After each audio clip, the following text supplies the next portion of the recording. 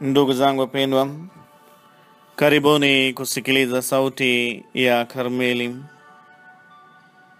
Leo ni Alhamisi katika juma la 4 la Kwaresima. Somo la kwanza kutoka kitabu cha Kutoka, sura ya 32 aya ya 7 hadi 14. Somo la Injili takatifu iliyoandikwa na Yohane, sura ya 5 aya ya 31 hadi 47. Yesu aliwaambia Wayahudi, mimi nikijishuhudia mwenyewe, ushuhuda wangu si kweli. Yuko mwingine anayeshuhudia, nami najua ya kuwa ushuhuda wake anaonishuhudia ni kweli. Nini mlituma watu kwa Yohane, naye akishuhudia kweli. Lakini mimi siupokei ushuhuda kwa wanadamu, walakini nasema haya ili nini mpate kuokoka. Yeye alikuwa taa iwakayo na kung'aa, nani mlipenda kuishangilia nuru yake kwa muda. Lakini ushuhuda nilio nao mimi ni mkubwa kuliko ule wa Yohane. Kwa zile kazi alizonipa Baba ili nizimalize, kazi hizo zenyewe ninazozitenda zanishuhudia ya kwamba Baba amenituma, naye Baba aliyenipeleka amenishuhudia. Sauti yake hamkuisikia wakati wote, wala sura yake hamkuiona, wala neno lake hamnalo likikaa ndani yenu, kwa nini hamwamini yule aliyetumwa na yeye? Mwayachunguza maandiko kwa sababu mnadhani kwamba nini mna uzima milele ndani yake, na haya ndiyo yanayonishuhudia. Wala hamtaki kuja kwangu mpate kuwa na uzima. Mimi siupokei utukufu kwa wanadamu, walakini nimewajua nini ya kuwa hamna upendo wa Mungu ndani yenu. Mimi nimekuja kwa jina la Baba yangu, wala nini hamnipokei. Mwingine akija kwa jina lake mwenyewe, mtampokea huyo. Mwawezaje kuamini nini mnaopokeana utukufu nini kwa nini, na utukufu ule utokao kwa Mungu aliye wa pekee hamwatafuti. Msidhani kwamba mimi nitawashitaki kwa Baba. Yuko anayewashitaki, ndiye Musa mnayemtumaini nini. Kwa maana kama mngalimwamini Musa, mngeniamini mimi, kwa sababu yeye aliandika habari zangu. Lakini msipoyaamini maandiko yake, mtayaamini wapi maneno yangu? Neno la Bwana. Sifa kwako Kristo. Mwanafalsafa maarufu wa Ufaransa Jean Paul, aliyeishi katika miaka 1905 hadi 1980, alikengeuka na kuanza kukana uwepo wa Mungu katika umri wa miaka 11.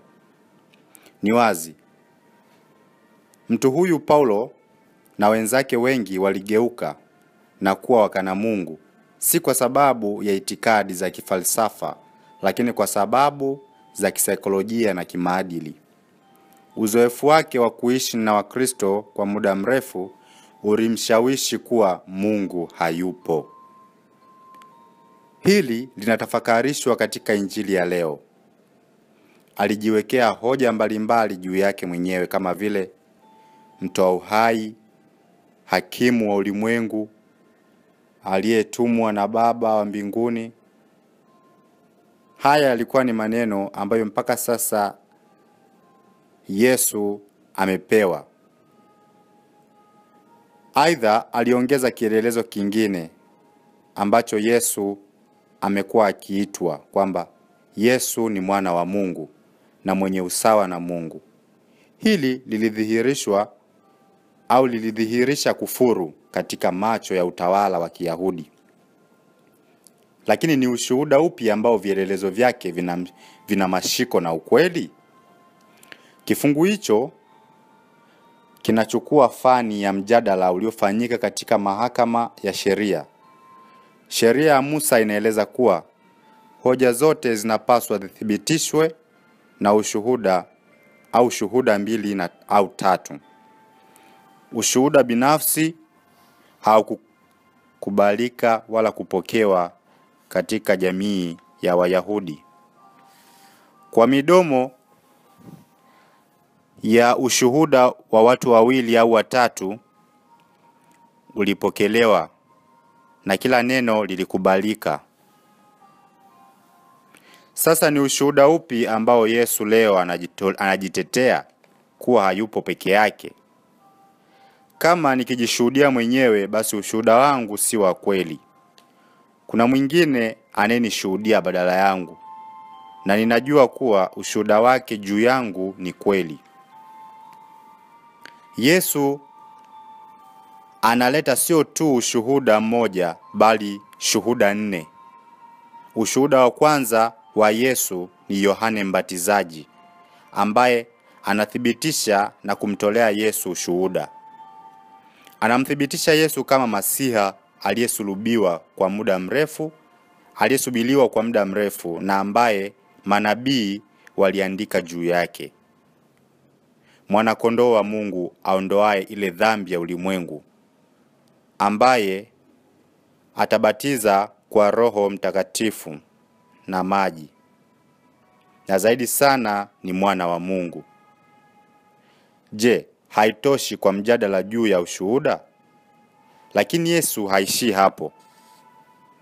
Anaendelea na anaeleza pia ushuhuda mwingine mzito akisema, zaidi ya huo wa Yohane Mbatizaji, kwa kazi ambazo Baba amenipa kuzifanya, zinanishuhudia kwamba Baba amenituma. Ushuhuda huu unaenda sambamba na kile Yesu alichokifundisha kuhusu mti na matunda yake. Matunda na kazi zake ilimaanisha miujiza ambayo anaifanya, na inamdhihirisha kama ambavyo mti ujulikanavyo kwa matunda yake. Kazi zake zamshuhudia kwamba yeye ni Masiha. Ushuhuda wa 3 ni Baba yake mwenyewe, na ushuhuda wa 4 ni maandiko. Na Baba aliyenituma mimi amenitolea ushuhuda yeye mwenyewe. Hizi ni shuhuda za kimaandiko kuhusu mimi. Sasa, ni kwa nini watu hawakuniamini hata kama walimwabudu Baba na kusoma maandiko? Yesu mwenyewe alitoa sababu. Hakuwahi kusikia sauti yake na kumuona, wala neno lake halikai ndani mwenu.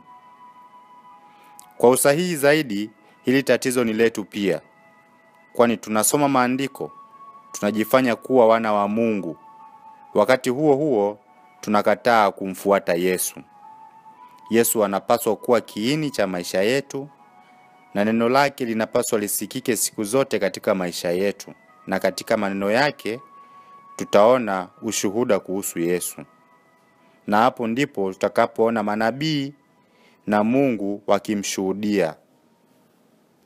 Watatuongoza katika kumfuata na kumuelewa Yesu vizuri, na kutuwezesha kumfuata kwa ari. Neno lote la Mungu, yani Agano la Kale na Jipya, yote kiini chake ni Kristo. Kumbe tunapaswa kutafuta muda wa kusoma na kutafakari neno kila siku. Neno la Mungu linapaswa kuzama kwa kina zaidi ndani mwetu. Na ndipo tutakapoweza kumpokea Yesu kama Bwana na kiongozi wa maisha yetu. Tumsifu Yesu Kristo. Ndugu zangu wapendwa, sauti ya Karmeli imetolewa na shirika la Karmeli, na wale wanaotaka kufuatilia sauti ya Karmeli, tuma ujumbe mfupi kwa namba ya WhatsApp hii 0623 717100. Asanteni kutusikiliza na tunawatakieni siku njema. Awabariki Mungu Mwenyezi, Baba na Mwana na Roho Mtakatifu.